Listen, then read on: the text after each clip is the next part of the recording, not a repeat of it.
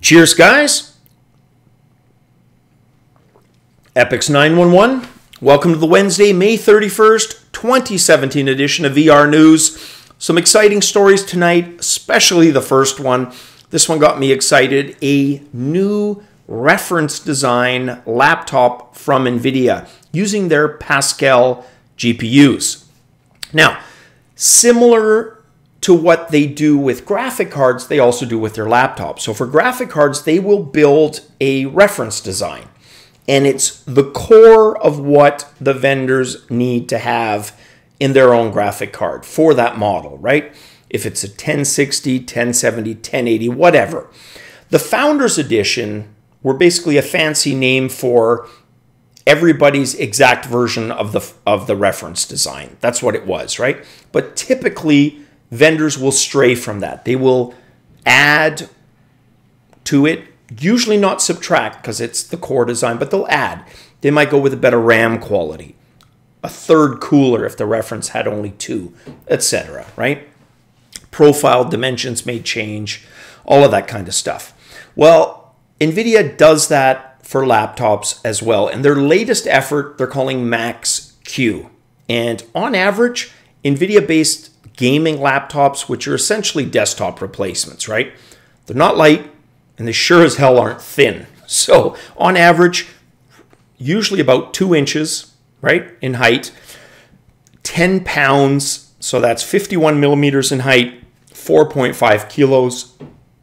Compare that to the Max-Q, 18 millimeters, so basically 3/4 of an inch, and that's in height, 2.2 kilos or 5 pounds. So essentially half of what those 880 mobile-based gaming laptops from Nvidia weighed and were sized at. So not bad.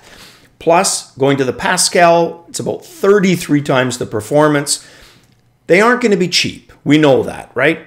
But aesthetically, these things look damn good. And we've got word that Clevo, Asus, and MSI are all going to build their own takes of that reference design. So I expect the sleekness is going to be there. Certainly the Pascal power we know will be there. It's probably going to be a difference of some additional ports. One might have more USB, some additional display ports, etc., right? Either way, a hell of a good option for those of you who need to save space but want to do VR. Because remember, these Pascal mobile ones, they're only about 10-15% performance away from their desktop counterparts. That's not bad. Next up, RoadtoVR partners with Eurogamer parent company Gamer Network. Now, RoadtoVR is probably my second most used VR source, right? I think Upload VR has them beat a little bit, but in terms of quality, they're fantastic. Now, they were founded, Paul James and Ben Lang founded RoadtoVR in 2011. What's interesting about that date is that was before the hype for VR really started to hit the mainstream. They already had their ears to the ground. So these guys have been around the block a few times. They know VR. And I think this is going to be a really good partnership for them for just enhancing their reach, right? They're going to be able to ride off of the Gamer Network, and it's huge. I've always loved, like Eurogamer is a magazine I've always enjoyed. Hell, I liked UK gaming magazines back in the 80s, Ace and Zap. I mean, they were fantastic. They're much bigger than the US ones. They're glossy, they're colorful, and absolutely filled to the brim with snark, especially Zap 64. It was fantastic. So yeah, I think this is going to be good. According to them, their own words, this is Ben Lang, one of the co-founders. Our partnership with Gamer Network is a huge win, not just for us as a growing publication, but also for our readers. While media at large is trending in the opposite direction, this move enhances our structural isolation of the advertising and editorial portions of our business, allowing us to continue to put readers first by providing crucial independent journalism that offers an honest reflection of the VR industry at large. So there you have it. I expect good things to come of this for Road to VR and the Gamer Network. Very cool. Next up, a little disappointing. Striker VR launching pre-orders for their gun peripheral. The bad news? Holy Hannah, is it expensive. I'm going to cut right to the chase. $2,800 US. Yeah, you get an SDK with that and a bunch of other stuff. All that says to me is you're clearly not aiming at consumers. You're aiming at game companies, developers. The problem I have with that is 80 to probably 95% of VR game companies are indie. And that is a budget prohibitive price, $2,800. And it doesn't come with really generous volume discounts either. The second you add a second unit, pardon the pun, sure, you're maybe not $5,600, double that, but you're still $5,000 plus US dollars. So incrementally, that gets very expensive. And honestly, I don't see the industry going that way. Where I see them going is, we don't care what kind of gun you're using. Just make sure it has a trigger, 4 buttons. That's it. Throw a tracker at the end of it, or a touch or a Vive, done, right? That's going to leave the market open for all kinds of companies to create molds, right? Plastic, whatever, cast guns, rifles, and you just put your tracker on it.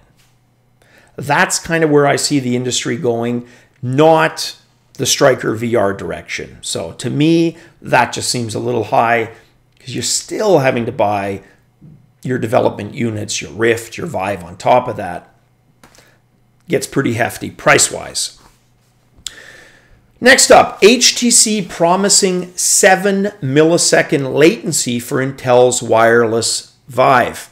And I got to admit, I'm still confused with this. And if some of you responded to my video yesterday with an explanation on this, maybe this came out while I was doing my drive. Haven't had a chance to read it yet, guys. I will. I'll go back. I'm also going to research the hell out of this. I spent most of the day doing blind installations and curtains and all that kind of stuff. The point is, where I'm confused is TPcast was clearly HTC, being an equal partner, right? And it seems to work. And it's 60 gigahertz, which is everything Intel's solution is. So why Intel? And like I said, maybe we're going to find out a little bit more at E3 in a couple of weeks in LA. I know that they are going to show a proof of concept version of this kit. Maybe it's as simple as HTC just looking to provide multiple options, right? They want to be able to say, look, you can go for this, A, B, or C. You've got different price points for your wireless, but here's the benefits for each, or the negatives. That could be. In fact, that's probably the only thing that I can see as a why to explain it, but hopefully we find out. All right, next story. Microsoft revealing the Asus Mixed Reality Headset, as well as a redesign for the Dell. Now, we've seen the Dell before. It wasn't that amazing. You know what? Compared to the Asus, it probably still isn't that amazing, but it's certainly a better design. Asus, however, I think they knocked it out of the park. I love this design. I love the black. Both clearly borrowing from Sony's PlayStation VR school of comfort. They've got that forehead rest there, clearly inspired by Sony's PlayStation VR, and that's okay. It works, right? It's freaking comfortable. What I love about the Asus, though, is on the front of the HMD, it's got that gem, crystal, diamond, faceted look, right? You've got all those different kind of designs. It just looks awesome, and that black is perfect. The Dell side of things, very white, very clinical, right? Little too sterile for me. I get what they're going for. They're going for that, Space Odyssey, modern, white, sterile look. Just doesn't do it for me, right? I like the cameras, bottom left, bottom right, obviously for the inside-out tracking, but not a huge fan of the aesthetics. Still, price-wise, we're not sure. They didn't announce the price. What we do know, though, is we know Acer's price and we know HP. Acer was $299 US, HP $329 US. So I imagine both Dell and Asus, they're going to come in somewhere there, probably not less, but likely in that range or a little bit more. When I say a little bit more, 20 to 40, maybe 50 US at the highest outside of that. But yeah, so far, Asus has the best of the mixed reality HMDs in terms of design. I think they nailed it. Now, the last thing on that I should mention, though, is Microsoft claims they have 20,000 apps available for the mixed reality headsets. Now, I could easily say, well, yeah, there's 1,000 Vive VR games. 940 are crap, right? You can make a statement like that. Maybe it's similar with the apps. I'd be interested to see what that's comprised of. And they certainly didn't go there, but we're going to find out soon enough. Next up, Samsung Gear VR beats Google Daydream View to the Chromecast support. And that one's a bit of a stunner. I thought for sure Daydream was going to get Chromecast first. Doesn't look like it. It's going to arrive for Gear VR via the next, there's 2 updates, the next Oculus Android app update, and of course, Android's own OS update. Both of those are going to bring that Chromecast support. So users are going to be able to mirror what they see, similar to what we already do with the PlayStation, the Vive, and the Rift on a monitor. So you'll be able to record it, etc. So very cool. And the last news piece, a very impressive social VR demo. This thing just blew my mind because it absolutely nailed what I have in mind for multiplayer avatars in VR. They've nailed eye tracking and mouth facial expression tracking. The guys behind this, it's Face and Communication Entertainment. It's a project from a Colossal company called 360CH, and they built a little social VR demo. They collaborated with a bunch of companies that we know that do different tracking things. For example, Fove, that's the FOVE HMD that does the eye tracking. FaceRig, they do 3D model rendering tech.